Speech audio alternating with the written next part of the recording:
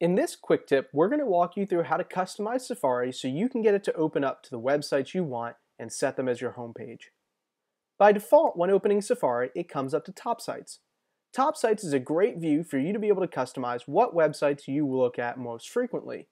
You can set these websites up by hovering over any website and choosing the thumbtack to lock it into place, or choosing the X to get rid of a website you don't want in your top sites.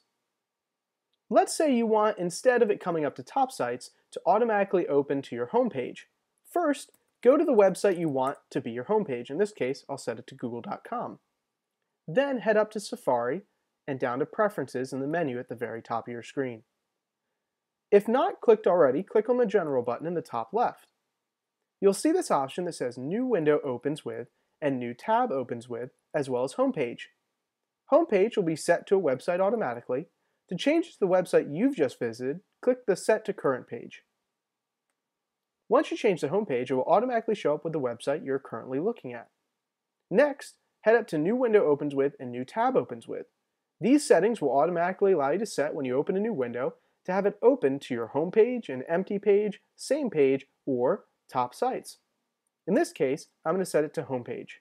And I'm going to do the same for when I open up a new tab.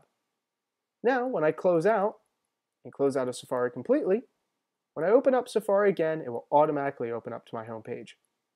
I hope you enjoyed this quick tip, and it will allow you to customize Safari a little bit more.